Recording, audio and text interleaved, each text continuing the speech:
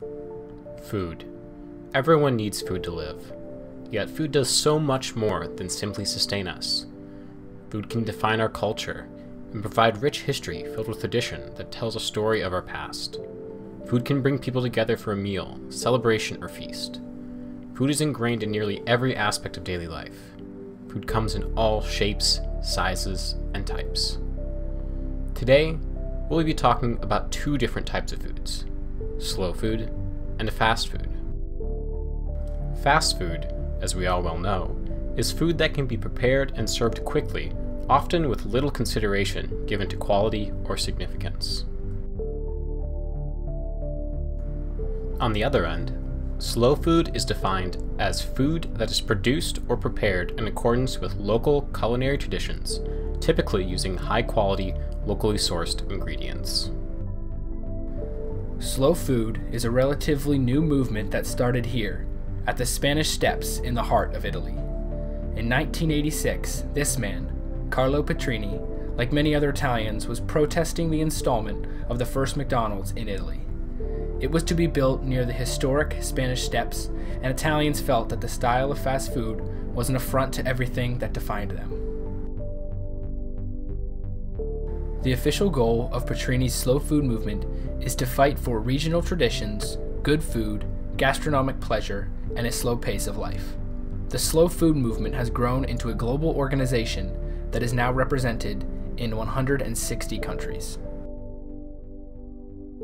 The Spanish Steps are important to Italians because of their rich history and cultural significance.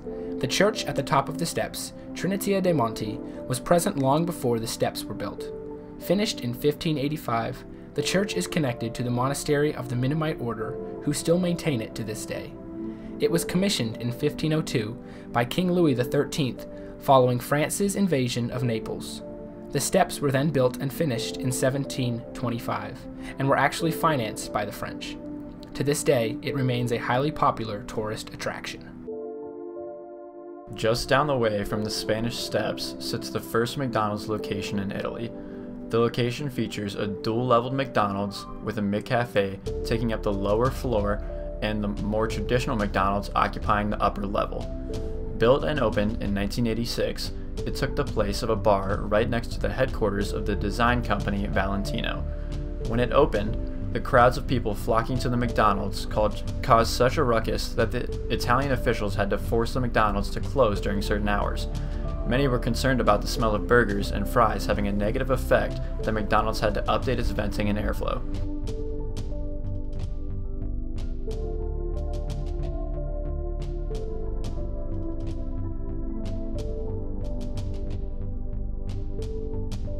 Many argue that slow food has benefits such as better nutrition, greater enjoyment of meals and the people with whom you share them, support for local farmers and small businesses, lower stress from a slower, more aware pace of life, sustainable practices in farming, and less disposable packaging.